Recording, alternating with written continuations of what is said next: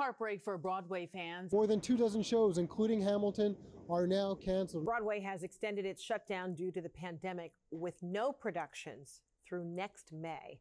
No shows means no work and a strain on the livelihoods of this creative community. Putting nearly 97,000 people out of work with no end in sight until June of 2021 at the earliest. Could cost the industry more than $100 million. Her heart breaks for everyone who works on Broadway and for all of those whose livelihoods depend on it. Hi. Hello. Welcome back to What One is Hen, Two Two Ducks. On for today's episode, it is actually a two-parter, and it is the first in our new series called Art Unmasked. And Art Unmasked is all about creatives all around the United States and the globe and how they have used this time to be creative or not creative and how they've gotten through it, both in very professional levels and in very community-based levels. So we are talking to a couple people. And on today's episode, Selena, who are we talking to? So first we have Lauren Gemelli, who is best known for her international and national tour of Chicago. She is an amazing soul. She has such a wonderful outlook and such an amazing personality. You're really going to be excited, especially if you are a actress in this community or even in the community at large who's just trying to navigate as an actress. She has a very good and poignant advice and encouragement for you today. Yeah. She's an actress who lives in the city of Manhattan. So she's seen a lot of change over the last year. And she's still working at the ground level to try to get her big break. And we hope you enjoy her interview.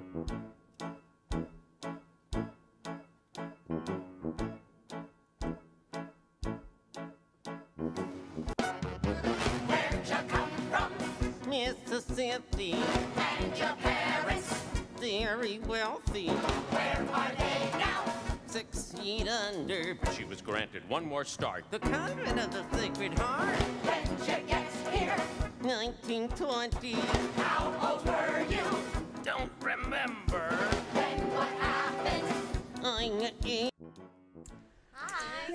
I met Miss Lauren Gemelli when we did a show a couple years ago in upstate New York at the Depot Theater.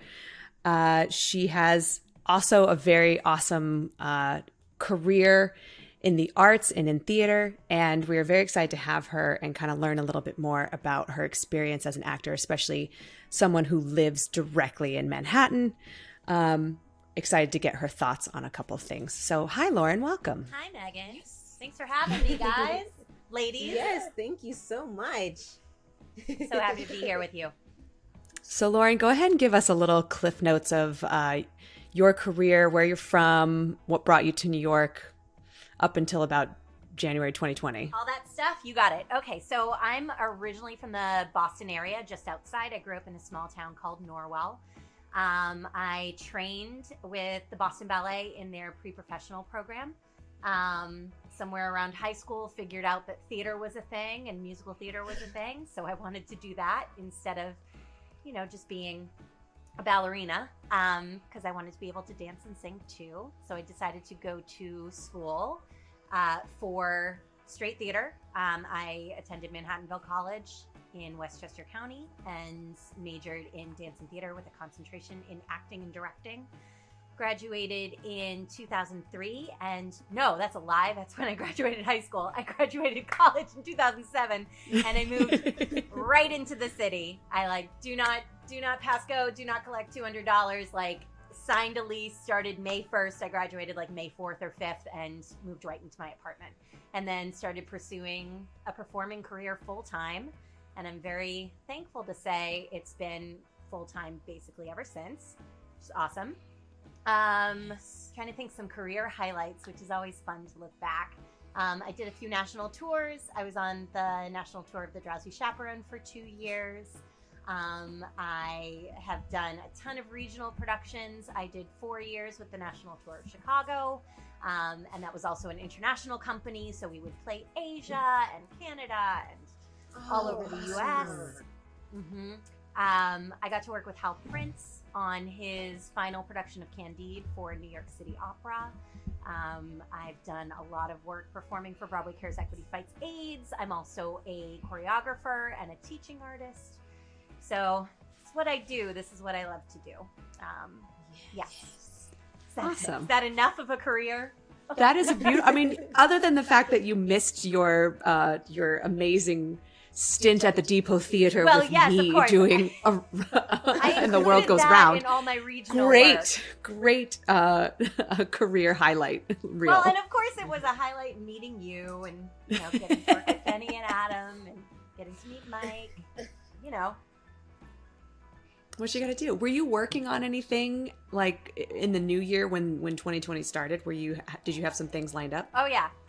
So when 2020 started, I was recovering from a knee injury from the last contract I was on. I had a contract that was in the fall of 2019, and I sprained my knee twice in the span of 10 days.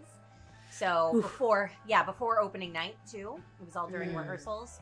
So I had to leave that contract early. So by the time, my 2020 kind of started at the end of 2019, because injuries are not fun.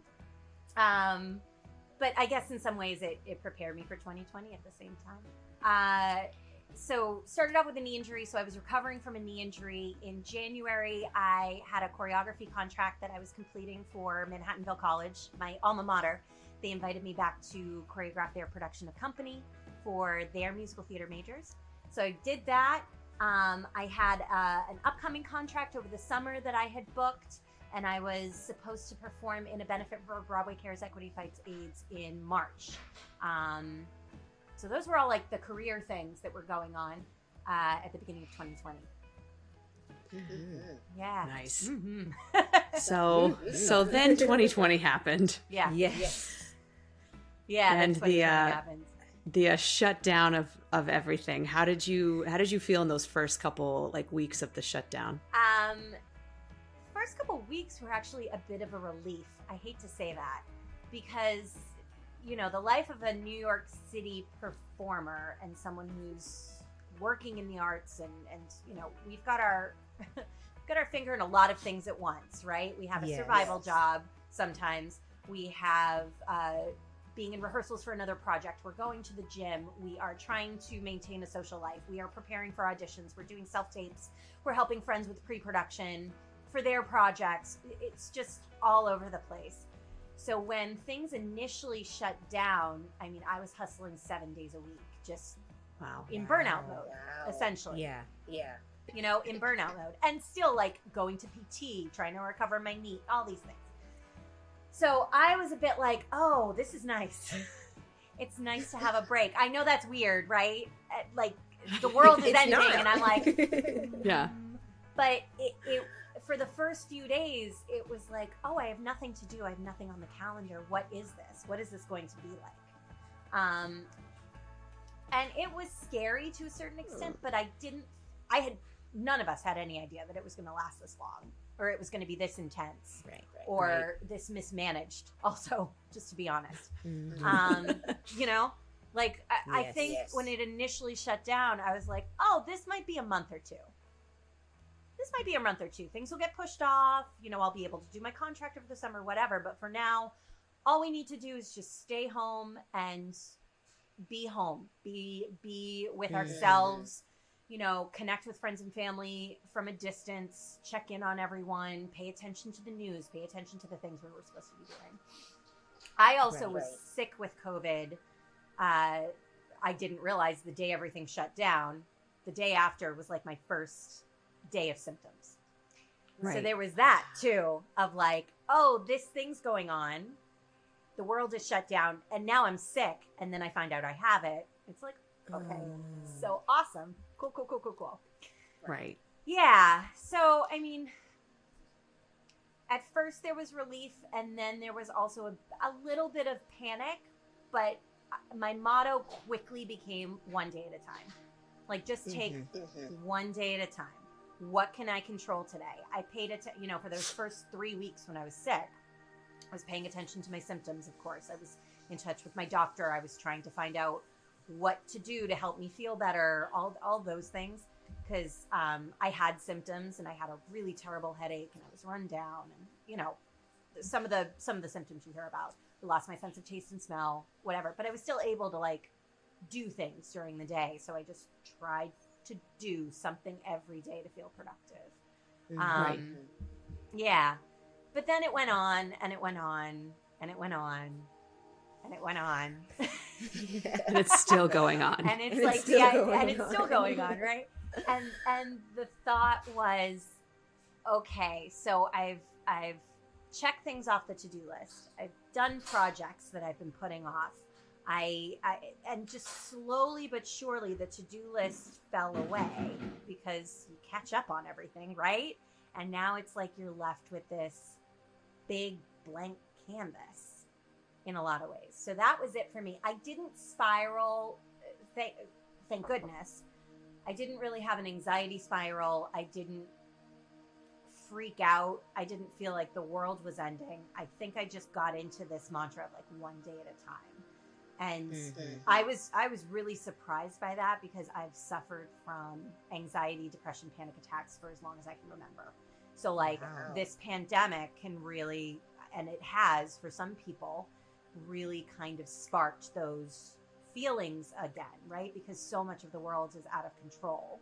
So much of our careers, especially in the arts, right, with the industry shut down, it's out of our control when this comes back. There's literally nothing we can do to make it happen faster because it's out of our hands. So like, I think it tested the foundation of the work I've been doing over the last 7-8 years to like really try and manage my anxiety and depression and panic attacks. And, you know, I was thankful that I feel like I didn't spiral, but I was certainly sympathetic and empathetic and in conversation with people that this sparked that for them. They regressed, they took steps backwards, they felt out of control. So yeah, so like I'm thankful I didn't have those feelings because I also live by myself. I live by myself in New York City in a small studio apartment with a dog. Yeah. So it could have been very isolating and very scary, but I just tried to keep practicing the things I knew that worked for me. You know, reaching out to friends and family, having a to-do list every single day, even if it's little things. Like, I want to clean the bathroom today. I want to send 2 emails. I want to make sure I text my friend on their birthday. Just little things to feel like I was doing something to take steps forward. Because That's we very were important. all in this just holding pattern of we don't know what's Right. happening. We don't find the things you can control and do them. Yes. Right. So that was kind of a practice in that, and I don't want to call it like a daily meditation because that's not what it was, but it was definitely a daily practice of, okay, what are we going to do today? Right. So I don't know. Did that cover everything? I don't think it Yes. did. No, yes, it did. You live in the city, you live in Manhattan. So not only did you say like you live by yourself other than your beautiful puppy, but you're seeing the city change around you every day, and you are seeing not only feeling isolated because you're by yourself in your apartment and you can't really go anywhere, but then you're also seeing friends of yours move away from the city. So you're seeing this very big change happening and feeling probably no control over any of it. I mean, none of us had any control, but do you feel like, how do you feel like the city around you, at least your neighborhood and whatnot, was changing? Like, Well, I mean, just from a business standpoint, in the blocks around my apartment. So let me start here. Sorry. My survival job is in events and restaurants. Those are the 2 things I do. So talk about like an industry shutdown from an art standpoint. I also happen to work for an industry that doubly shut down, right? Yeah. So your job, your passion job and your survival job are both had both done. shut down. So looking at my own restaurant, which is in my neighborhood, and then looking at the restaurants around me, looking at the stores around me, I mean, it just became walking around my neighborhood seeing, oh, another one's moved out, another one's shut down, another one's reopened, another one's shut down, like to reopen and then shut down again. It has been such a struggle to watch the city that I love and the city that I dreamed of moving to since I was a teenager just kind of hibernate. I don't want to say New York's dead, because New York's not dead. It's not a wasteland. There's still life there. But it has changed, and it's kind of gone into this hibernation.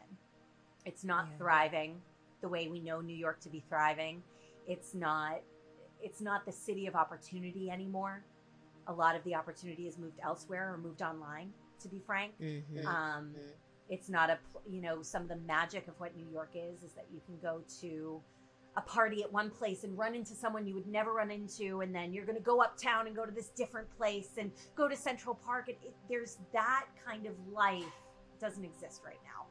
So it's hard to watch. It's really hard to watch. It's changed. I think New York will come back.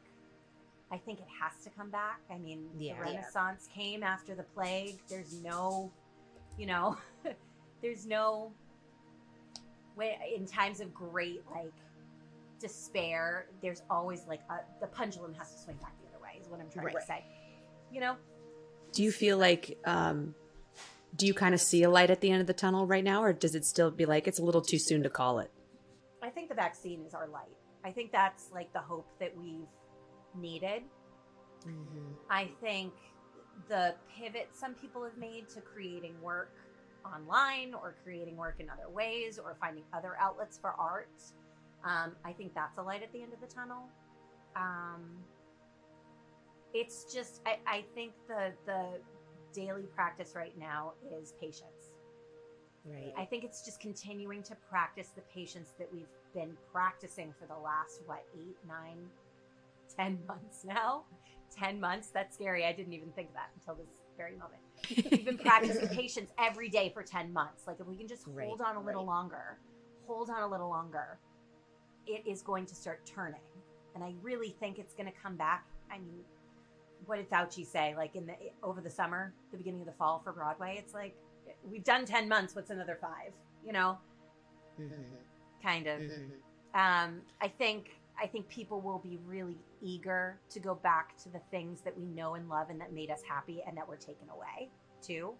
I think that pendulum swing is going to happen. So that's kind of the light at the end of the tunnel, is that it will be back, and it will be back bigger, better, and stronger, and more excited than ever. I really think people are going to be just embracing the things that they love and loved to do beforehand with this new appreciation for it. Yes. Right. And in that way, it's just hold on for that. Just hold on for that, because it is going to be so worth it.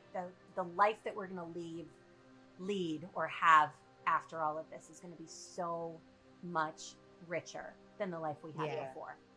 I really think so. Yeah. Do you feel like your mindset about the business has changed from pre-pandemic now to now?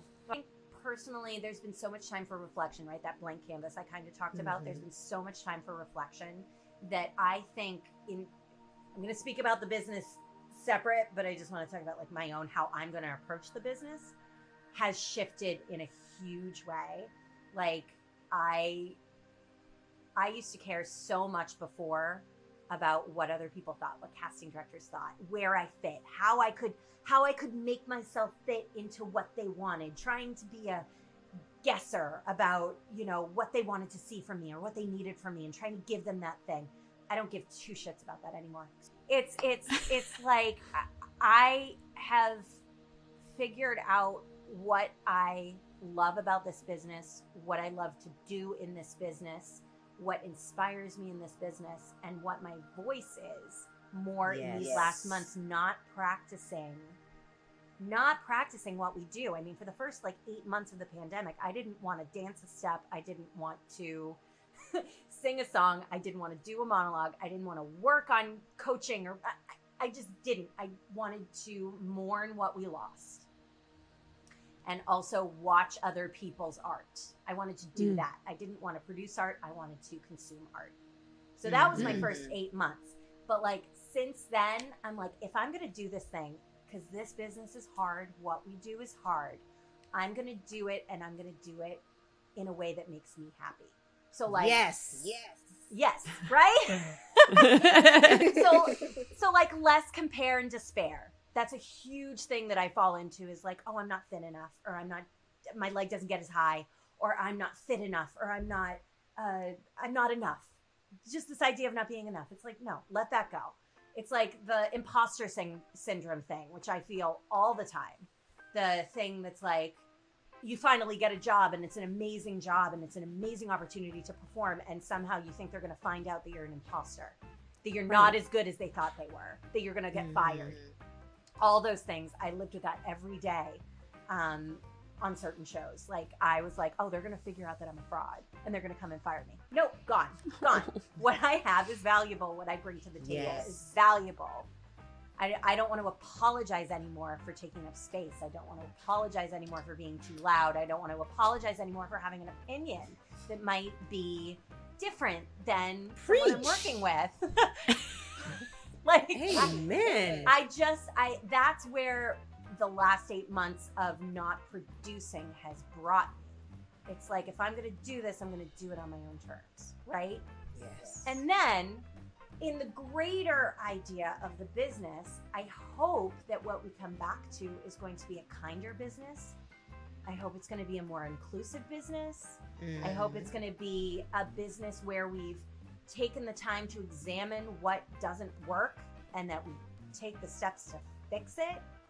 I hope we look back at the things that were working and see how we can make them better. See how it can be a more, what's the word I want to use? Like humanity, bring the humanity back into our business. Because so much, I mean, God, we do it 5-6 times a day. You go into a room, you do your art, and it's like, it's just, you hear no over and over and over again. Right. And I think there needs to be a re-acknowledgement that we're people, casting directors are people. There is a power structure, but that we can all just be people telling stories in the dark. Right. And that's the goal is the common goal, right? We want to create art. We want to create the best art that we can create. So just because someone's not right for a project doesn't mean that they're worthless or unworthy or any of those things. It's like just looking back at, we all have the same goal. We all love this. We all love what we do. Let's go back to that when we come back to it, because how lucky are we that we get to come back to it now? So let's make it that much better for everyone. I hope that kind of made sense, but like that's totally. what I imagine. 100%. That's what I hope. Selena and I, on an earlier episode, we had discussed about kind of where we would want auditions and that kind of process to be run in the future. And we talked about how kind of a less focus on these kind of cattle calls of like looking at people as just products, and it's just product, and more so of like the human and the artist, and even inter-artist acknowledgement, like in the holding room. Yes. Sometimes that room is terrible, like sometimes that room is awful and it's full of negative energy because everyone's judging everybody, and we don't mean to, but it happens. And so it's kind of like an acknowledgement of the fact that we're all here, as artists and not as products. Just like any period of pause, right? We can look back at the risks that were taken previously and be like, oh, that was revolutionary. Why was that revolutionary? Right? Because we have the space and the time. We don't have 18 things on the docket that we have to be working on that are taking our attention, right? We can look back and reflect. And this period of reflection, I think, is so important if we use it wisely. If we actually use it wisely to take a look and be like, okay, that was it. Just looking at casting, like, and I'm not a casting director. I am a choreographer and director, and sometimes, but mostly what I am is a performer. So I can't speak from a place of being an expert in casting. But when I go to consume art, when I go to a Broadway show and I see someone who is an unexpected choice for the role, but reveals something so much deeper and better about that character than a different choice would have been, it's like, absolutely, they were the right choice. Especially when you're talking about like revivals and stuff like that, or new castings of the same show, where you see that in a completely different light, for sure. Yes. I saw someone write something the other day about how not only do we have to have like this training in dance, this training in theater, this training in like vocal instruction. Not only do we have to keep up to date with our headshots and our resumes and figure out exactly, the size and shape and everything that they want. Not only do we have to then learn everything there is to know about self-tapes and learn how to use iMovie and Pro and get a ring light and learn how to mix audio tracks and like basically learn every single aspect of it just to be an actor and to get cast, and not only have like a social media following with 12K followers, like there's a whole find ways to create content for social media that find ways to create content when going to break the bank. Like I could go book a photo shoot every single day for the next 2 weeks. I'm gonna be broke. Yes, those actors that like every 2 weeks they're on social media and they're like in a different place with a different like professional photographer. I'm like, how can you afford this?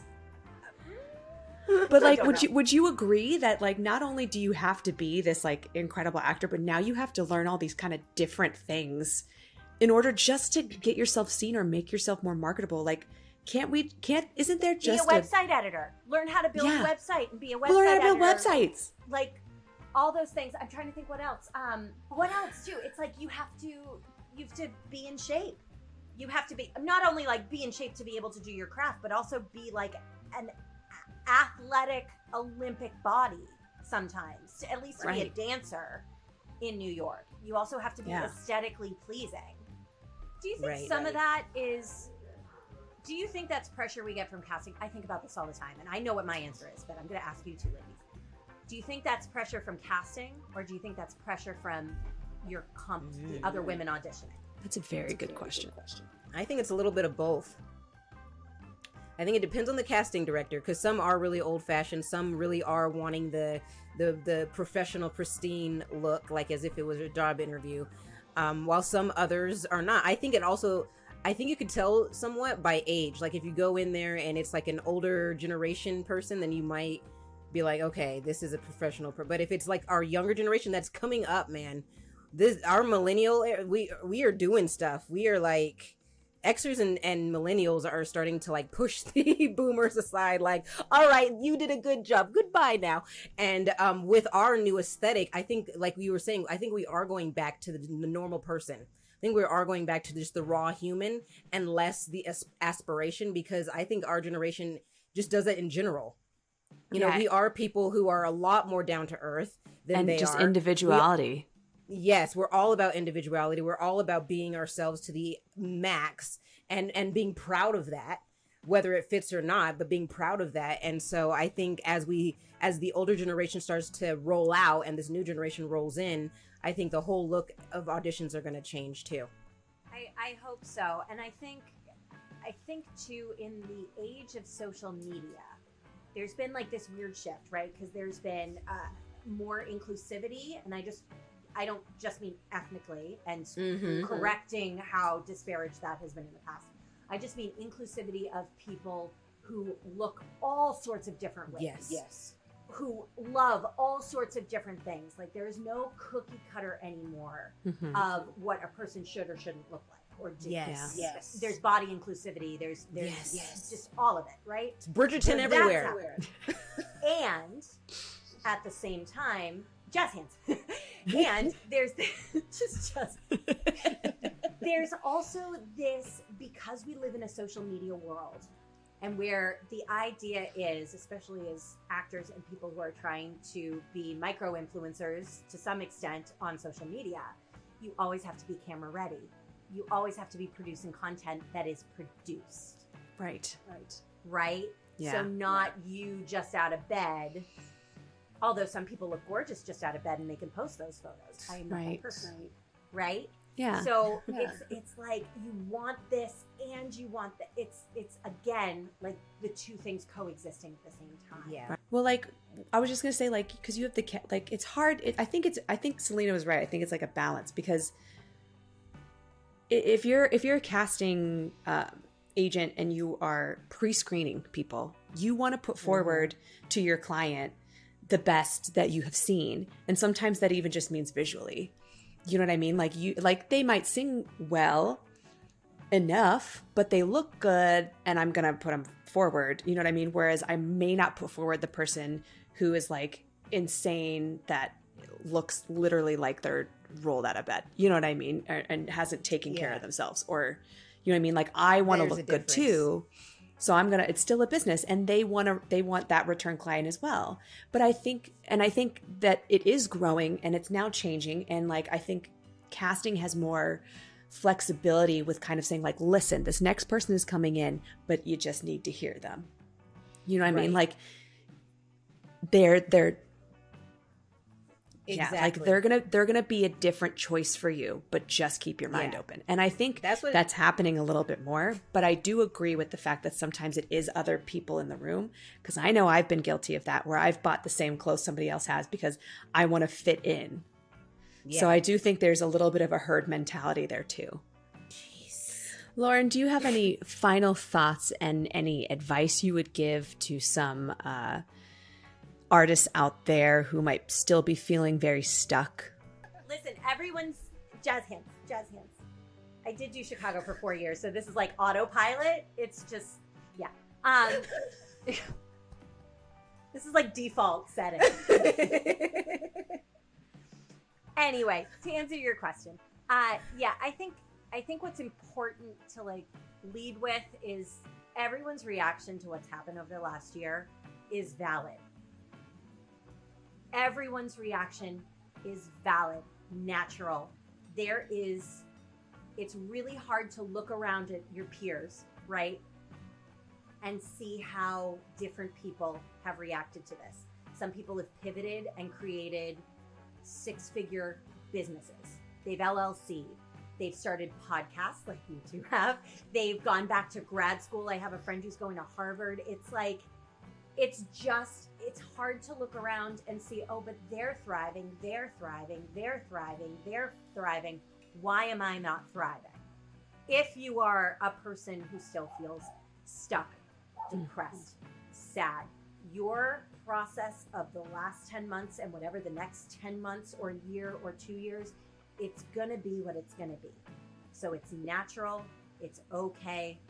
Be where you are. Just be where you are. And don't pay any attention to anyone else, right? So that's like number one piece, is whatever you're feeling is totally valid.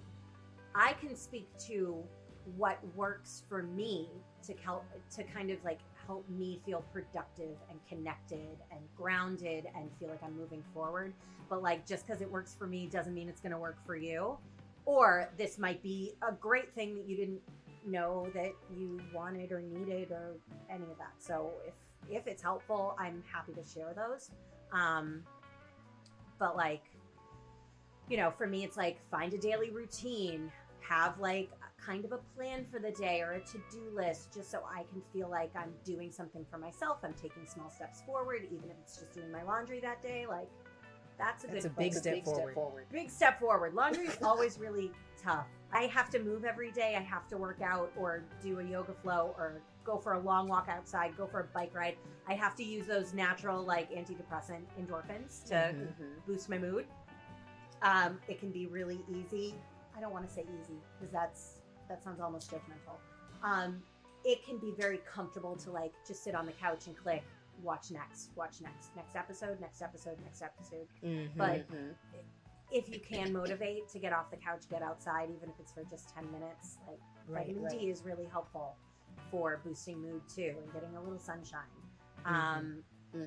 For me, staying connected with friends and family, like I can say it because Megan's right here, like we chat all the time. We have a Marco Polo that's going for months and months and months and months. And even if it's just a little check-in or a text message, just like connect with another human being. I think that's really important. Sometimes your friends might need you more than you need them. For me, the two things that I know I can always control is my level of patience and my level of preparation. I'm going to say that again because that's something that I've like written on my mirror in my entryway to my apartment, and it helps me in my career. It's like the only things that are in my control when I walk into the casting office, when I walk into a job interview, when I walk into a date, any of that is like my patience and my preparation. Right? Have I done everything I can do to prepare for this?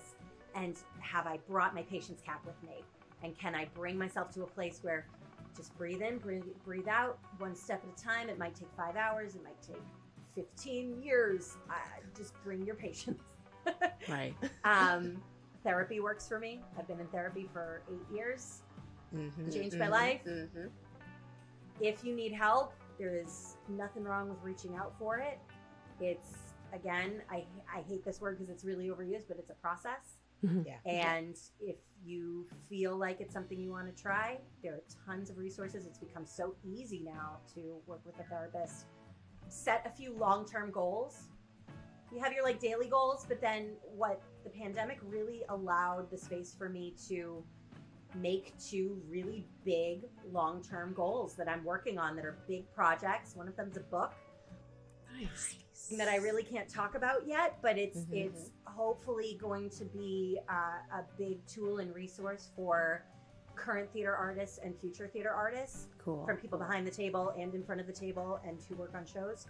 Everyone. Nice. So, and it's like, thank you, pandemic. I had all this space to like be alone with my thoughts, and then this thing kind of pops into my head. So, rest. Take a minute. It's okay to say no to stuff. It's okay to not answer that phone call. It's okay to like say, you know what, I can't FaceTime tonight. I need some me time. I need to just not be for anyone or anything except myself. I have a dog, and that's really helpful too. Yes, Lulu. And then the last thing on my list, sorry, I made a long list, but I put down, give yourself permission to be happy. Because isolation and depression, and it can be a downward spiral, right? It's the snake that is eating its own tail. It just keeps going. Right. So if you can break that by giving yourself permission to be happy, remind yourself what feeds you.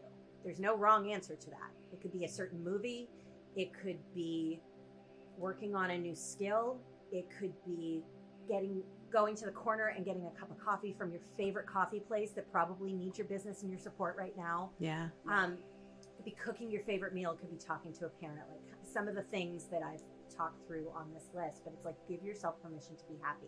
This thing is really hard right now. This whole environment is a setup for, it can be a setup for like emotional disaster, right? And it can feel heavy, and it can feel like a huge weight on your back. It is okay to find moments of happiness in all of this craziness. I mean, I think that's my final thoughts. Thank you so much, Lauren Gemelli, for being on here today. You have been such a light and talked to us about some really important things, and I really appreciate it. Yes, I am so happy to meet you. It's been an honor and a pleasure to meet you. I'm excited to watch your career continue. Megan better keep me in the loop, and I'll be watching it personally for you as you continue to move forward in your amazing life. Thank you both so much for having me. It's been a Thank pleasure. you, Lauren. Bye-bye. All right. An awesome interview with Lauren Gemelli. We thank you again for your time, Lauren. Yes, for sure, Lauren. Me and you will never part. Call me.